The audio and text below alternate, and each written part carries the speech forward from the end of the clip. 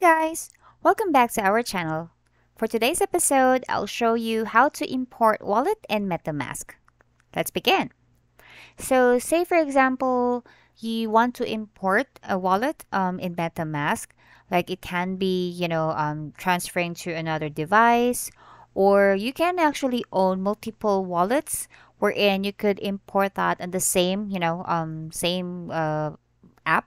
So you don't need to actually just create another account wherein you need to have like different MetaMask. No, you can basically have multiple wallets within MetaMask, and it's easy to do that. So first, I will show you the option where to import a wallet. So you go to upper left portion of the page. There's like three lines, right? So once you hit on that, you would be able to see this one. So there's an arrow there. Just click on that. And then once you see that, you would be able to see options, create new account, import an account, or connect to hardware wallet. So obviously we want to import an account. Just hit on that.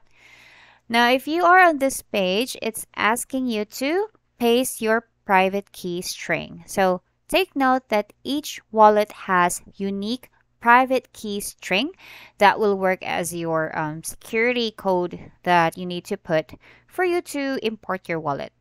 So once you have that, you just need to paste that here and then you import.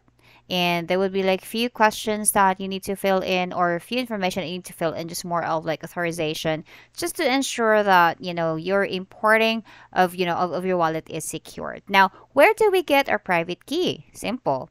When you go there, and you can locate your private key through settings, and when you go to security and privacy, you scroll down, you will be able to see your private key in this area.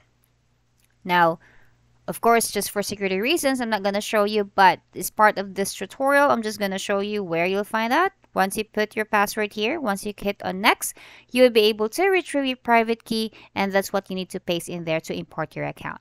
So I hope you learned something today. If you like this video, please hit a thumbs up. Thanks for watching. Goodbye.